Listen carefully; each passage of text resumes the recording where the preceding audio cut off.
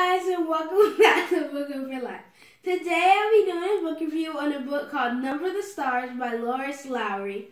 This book is about a girl named Anna Marie and her basically normal, I put that in quotes, normal life after being taken over by the Nazi.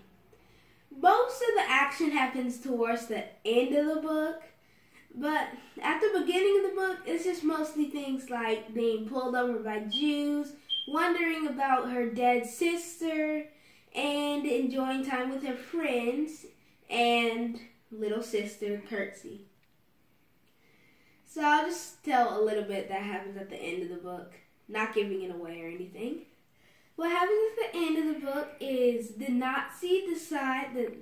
Hitler decides that the Nazi needs to get a list of Jews and kill all of the Jews that are on the list or take them to concentration camps. They'll die anyway. So what happens is Anna Marie and her family know that one of their friends are Jews, so they try to hide them and try to ship them off to Spain without the Nazi knowing.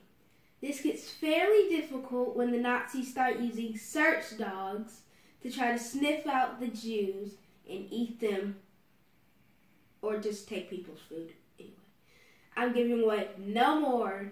If you want to find out more, why don't you just read the book for yourself, because it's so good, kind of. It's really good, and I recommend it for a lot of people.